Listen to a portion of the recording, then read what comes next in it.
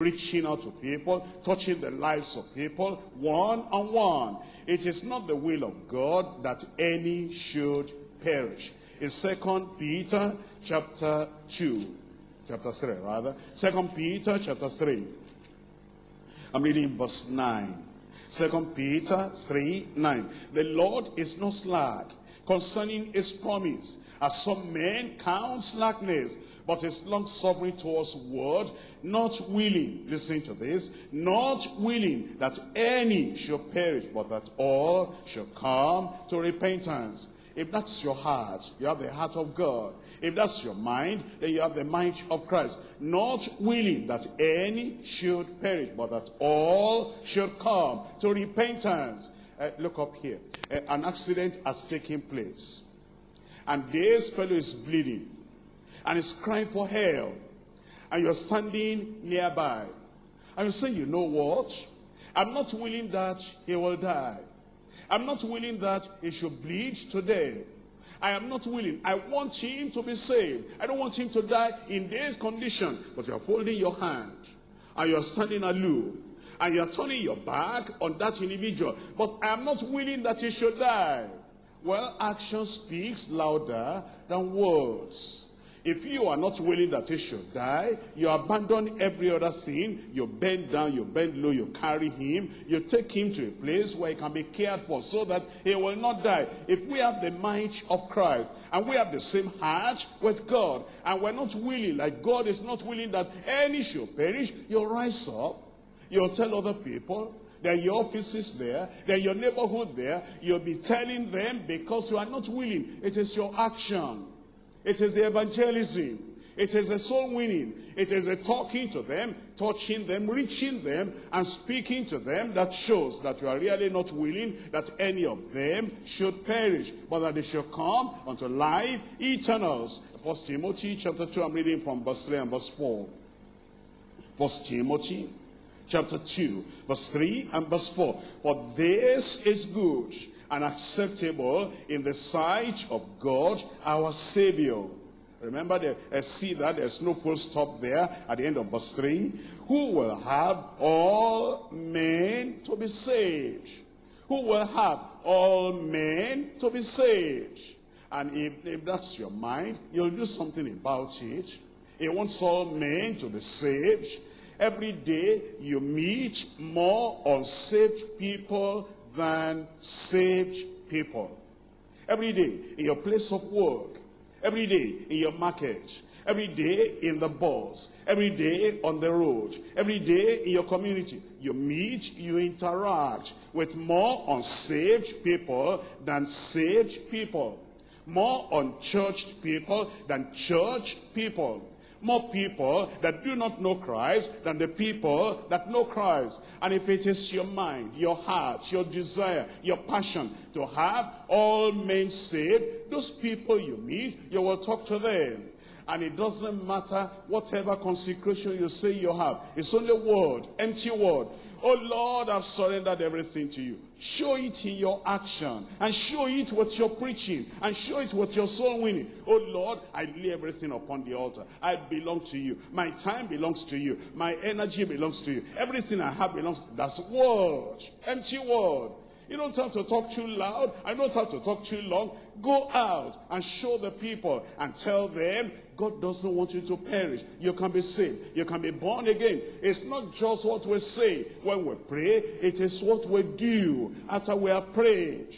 When you go to the people, you actually show them that Christ does not want them to perish, and you don't want them to perish either. Look at that verse 4 again. Who will have all men to be saved, and to come unto the knowledge of the truth. And to come unto the knowledge of the truth. And that's what the Lord wants us to actually do. He wants us to go out and tell the people. 1 Corinthians chapter 9.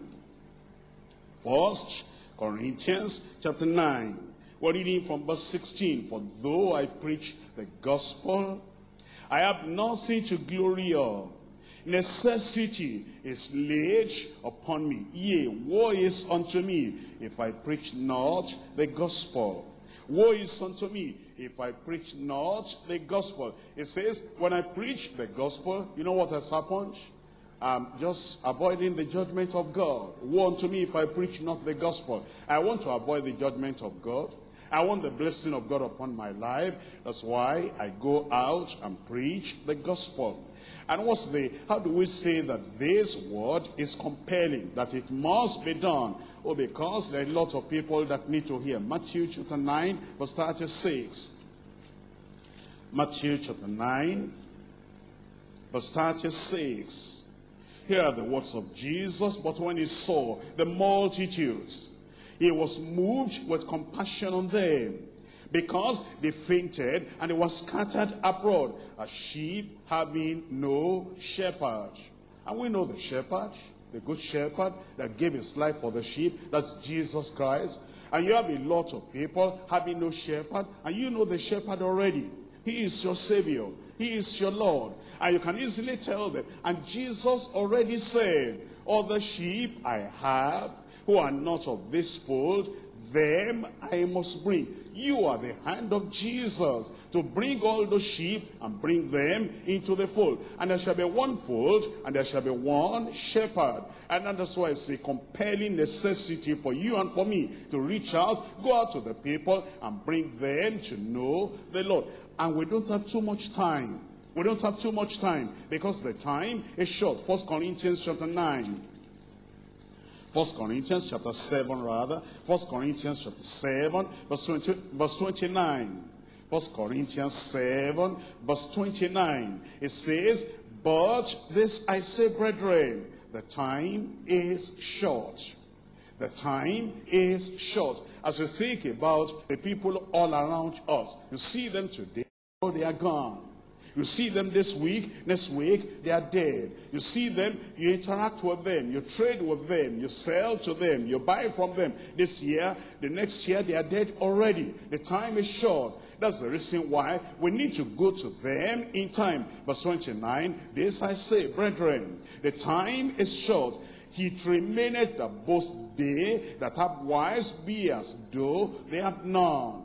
What he's saying is, don't allow the provision of the Lord, the blessing of the Lord, the provision of a wife, or the blessing of children, or the blessing of your success in your place of work. Don't allow the blessing of God to hinder your responsibility, what you need to do for the kingdom of God. In verse 30, and they that weep, as though they wept not. Don't allow what you are weeping about, what you are crying about, to hinder you from doing what the Lord has called you to do.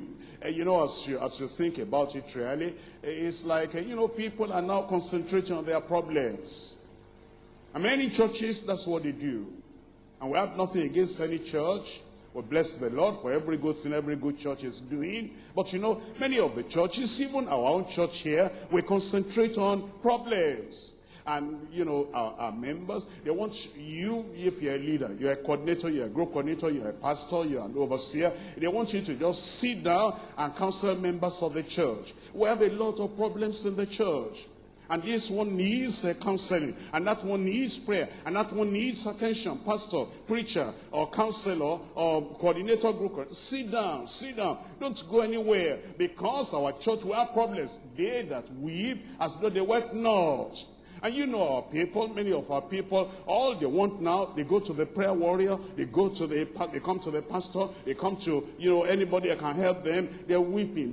And the Lord says, they that weep, as though they wept not. Don't concentrate on your problems. When you concentrate. You have received the message from our pastor, Pastor W.F. Kumuyi, the General Superintendent of Deeper Life Bible Church. It is my wish that as you listen, you will accept the whole word, and you will let them sink into your hearts. And by the grace of the Lord, you will never regret it.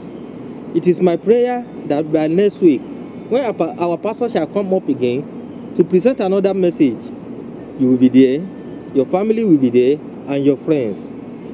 And I believe as you are listening to the message every week, by the grace of the Lord, you will never be the same. Let us pray.